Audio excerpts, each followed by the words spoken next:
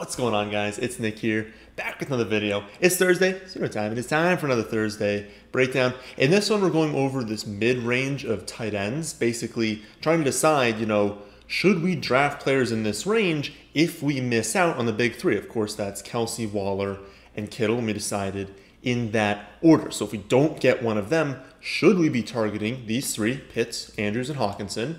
And if we decide, yes, look at this range, well, what order should we draft them in? So we will hop in this breakdown in a second, but first, of course, have to start things off, as usual, with the stat of the day. Yesterday's stat was Adams and Diggs had the most receiving yards from week 9 on last season. I asked you guys who was third. The answer is Justin Jefferson.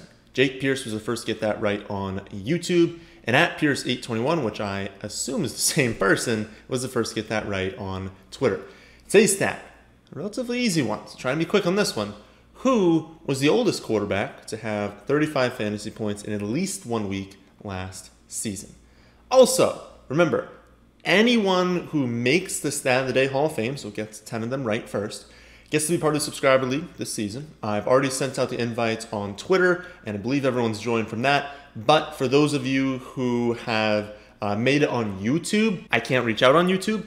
And so you'll need to reach out on Twitter, and then I'll get you into the league from there. It's going to be a 16-team full PPR league. And the remaining spots, because as you can probably see from the graphic, there aren't 16 people who are going to make it in this Saturday Hall of Fame.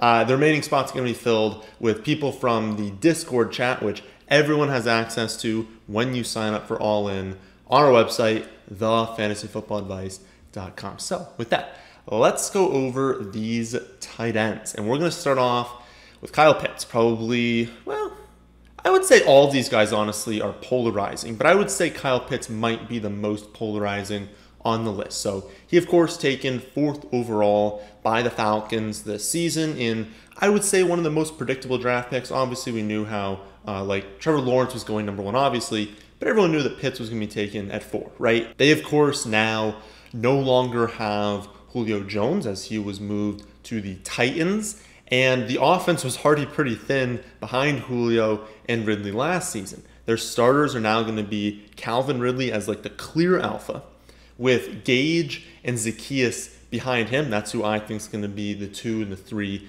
on the team. And then tight end, everyone is expecting Pitts to be the 1. I believe he's going to be the 1, but they are still going to run a lot of 12 personnel, so they'll have 1 running back, 2 wide receivers, and 2 tight ends on the field, meaning Hayden Hurst is still going to have a role, but I don't think there's anyone out there that believes Hayden Hurst is going to be, the more fantasy relevant tight end this season. It's going to be Pitts. The first level of risk with Pitts for me is that everyone is expecting him to be the clear top tight end, right? And no one's going to argue that. But he is still a rookie, and we always have that rule of, okay, are we even allowed to draft rookie tight ends because they literally never work out? The best rookie season for a tight end since 1990 was by Evan Ingram in 2017, where he scored 174 full PPR points. Last season, that sort of output, 174 PPR points, would have finished exactly where Hockenson and Andrews did. Kind of funny enough that they're in this video. Hockenson scored 175 fantasy points, while Andrews scored 170. So if Pitts does, in fact, break the record for the best rookie season ever for a tight end, at least in the last 30 years, then he should post similar numbers, maybe marginally better than what Hockenson and Andrews did last season. And here's my take on that. I do expect Pitts to break records as a rookie for tight ends, but that is still asking a lot. If Hockenson was a rookie last season, he would have surpassed Ingram by 1 point for the best season in the last 30 years, and yet even that sort of output, finishing as a tight end 5 with 175 PPR points, he was still outside the top 60 players in terms of wins above replacement. Corey Davis, James Conner provided more wins above replacement last season than Hockenson. So with Pitts currently the 46th player off the board, he's going to need a much bigger season than those 175 fantasy points. I'm almost certain that Kyle Pitts will be the tight end 1 overall sometime in the next 5 years. I'm almost certain that that's going to happen. But what he needs to do as a rookie to pay off the 46th overall selection is pretty insane. The opportunity is there. The offense is going to be very fantasy friendly for the pass catchers, not necessarily the running backs, but for the pass catchers. And the talent is absolutely there. He's going to have an incredible career. So if you think he puts it all together this season, has by far the best rookie season for tight end in the last 30 years, then he should probably return value at his ADP. I just think this one is on you. I personally do believe he'll break rookie records. I'm just not confident enough in that take to draft him where you have to take him, which is the 4th round. If you're going to get Kyle Pitts this season, you have to take him in the 4th round. And that is a very aggressive ADP for a rookie tight end. And so for me, if I'm in one league, I'm in a very important league for myself, it's with all my friends. This is the league I care about the most. I'm probably going with other players in the 4th round and not Pitts. Hockenson is up next. He finished as the tight end 31 as a rookie, but was up to the tight end 5 last season in points per game and overall. Actually, he was 5 in points per game and overall. Hockenson is appealing to people in the middle rounds for, I would say, a lot of the same reasons as Pitts.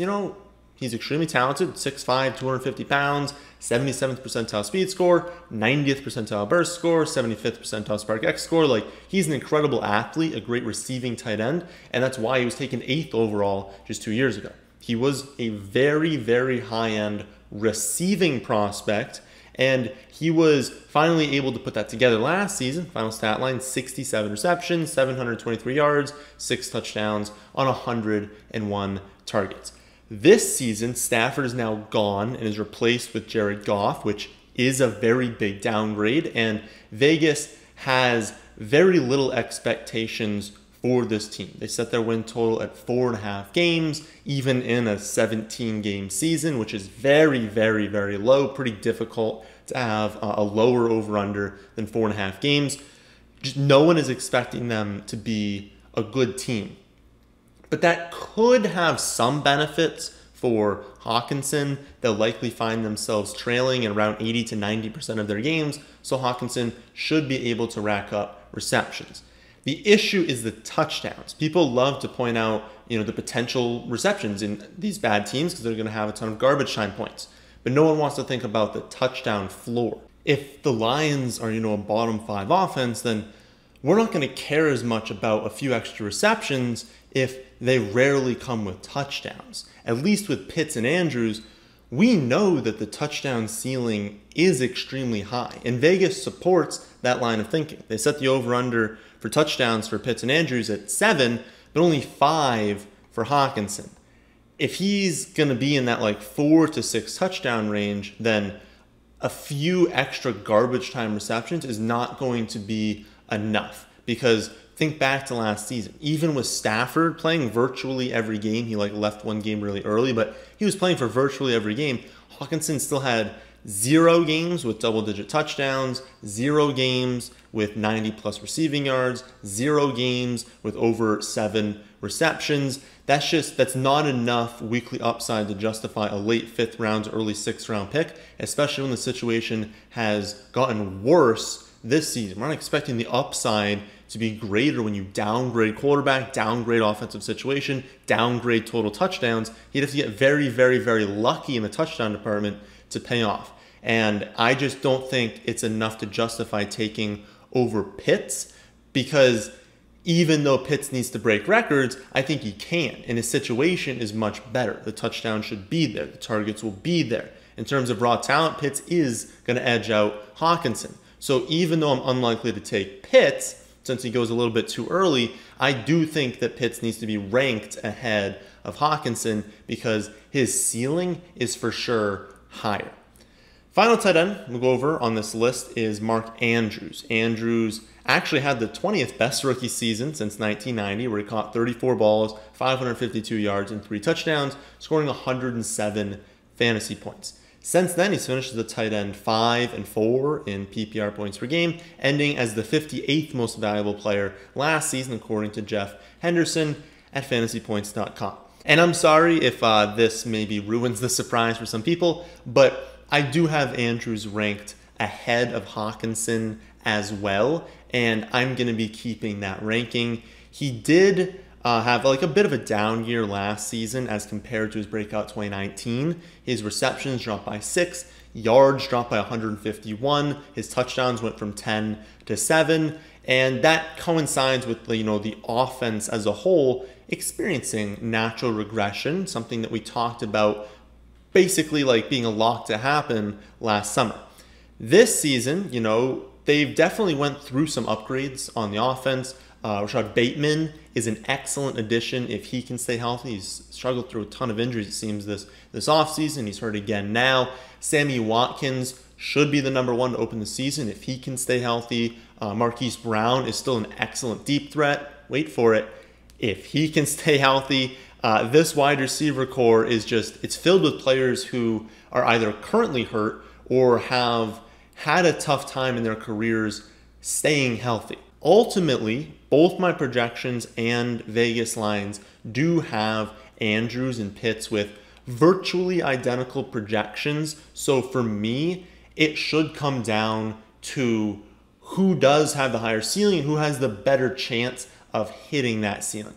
And I've personally decided that although health of the Ravens wide receiver core is concerning, the fact that they have added 2 quality starters combined with the fact that, there's just no world where the Ravens are an above average unit in terms of passing volume, that means that I have to have Pitts ranked ahead of Andrews. I can for sure see a scenario where Andrews sees a dip in volume just because Sammy Watkins and Bateman are used more than people think, or more than like their second and third best wide receivers last season.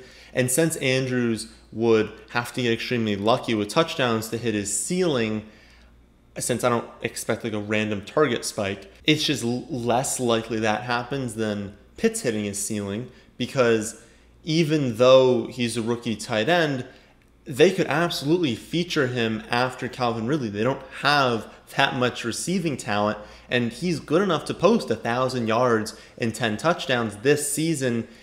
And Andrews is just going to have to get super lucky to push for those numbers. Also, Pitts is very likely going to have more receptions just as a function of playing for a much higher volume offense, especially through the air. And Andrews would need to have more yards and touchdowns just to make up for that. And I just don't believe that's going to happen. So I have my final rankings as Kyle Pitts 1, then Mark Andrews, then T.J. Hockenson. But as I've noted throughout the video, I still think Pitts and Hockenson are being taken too early because there are risk factors associated with them, and they're going to have ceiling seasons just to pay off their current ADPs.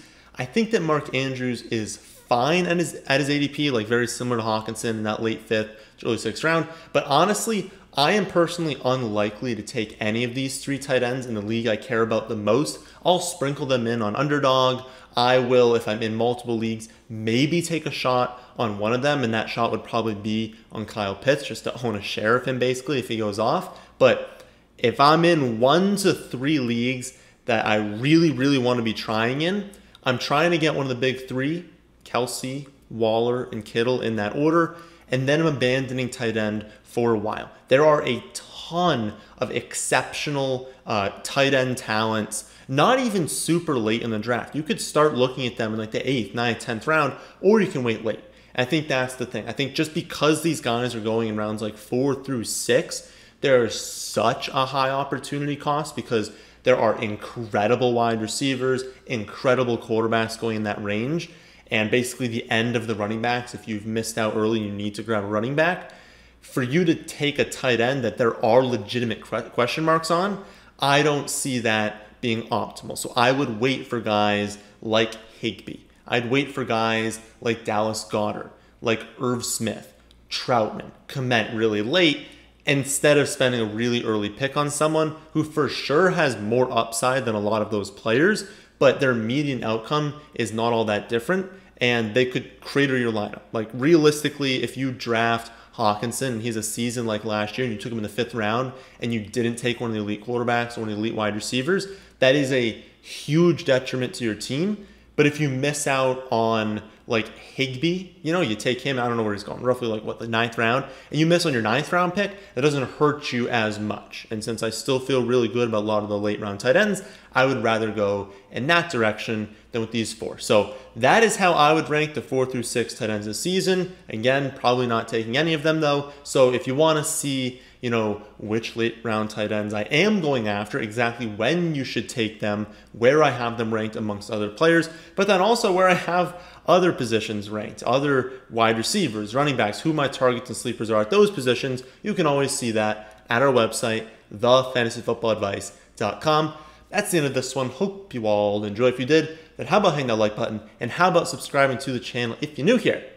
Thanks for watching.